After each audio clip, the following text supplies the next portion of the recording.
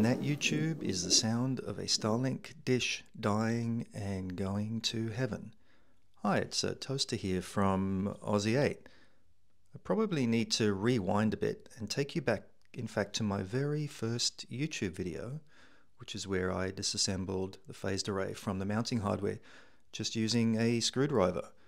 I then followed that up with one where I mounted the hardware into the car, but because I didn't have the parts for a proper 12-volt setup, I just used an inverter and the original Starlink router and plugged that all back into the phased array using the original long cable. And then, yeah, we hit the road. So that's where I left you. So we got some good results on the road. Here's one here with pretty decent downloads and uploads while traveling at highway speeds. We did get some that were faster than that. But we did have an issue with overheating. It's pretty hot around these parts. I think the other thing that didn't help is that the router was buried under all of our luggage. So that really spurred me on to finish off the project. So doing research on the internet, there's a couple of different people to show you how to do the 12-volt setup. I decided to follow Colby's method here. I pretty much ordered the same parts that he shows on screen. And yeah, there was one variation which I'll go into in a minute, and maybe that's part of my downfall. But if you do research on the internet, you'll find there's essentially two methods. So I've got method A here, which is where you cut one end off the 75-foot cable, cut the connector off, and then wire up an Ethernet jack with the pairs swaps that you can support the Starlink POE standard, and then plug that into an injector and then into your own router. Method B is rather than cutting anything off the 75-foot cable, you preserve that cable, which means you can actually just then go back to the original Starlink setup. So you buy an Ethernet adapter from Starlink, you cut off the connector off that, wire an Ethernet jack up to that with the swapped pairs, and then into an injector, and then into your router. Method C was one that I came up with. So we've got the phased array. I decided to use just the Ethernet adapter, but swapped it round, and then cut the connector, the thick end off the adapter, wired up an Ethernet jack there with the swapped wires, and then plugged that into a POE injector and then into a router. So as you saw in the intro, something went horribly wrong. So what was my downfall?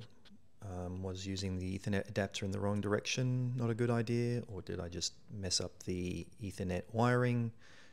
So before we do a post-mortem, let me show you what my setup looked like.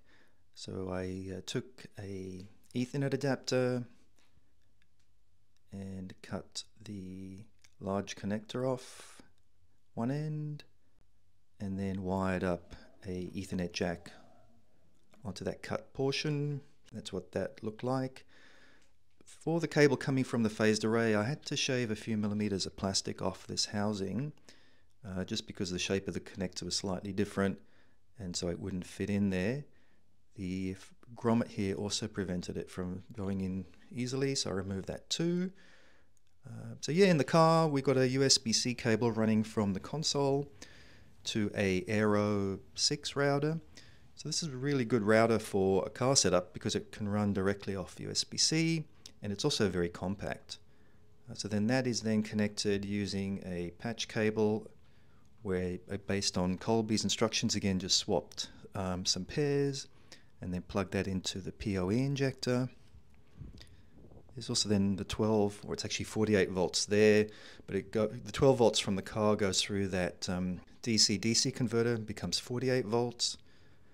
And then here is the cable from the Ethernet adapter that I modified and plugged into the cable of the phased array. And then obviously the rest is history.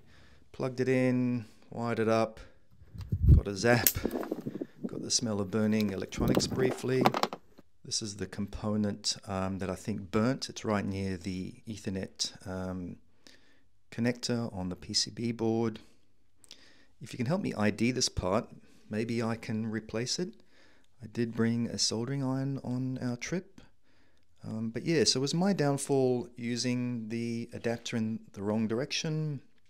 Was it bad Ethernet wiring? My hunch is that you can't use the adapter in the method I've used, so I'll probably, if I can complete this project, go back to either methods B or A. One small positive was that the cost of the dish that I've destroyed was only $199.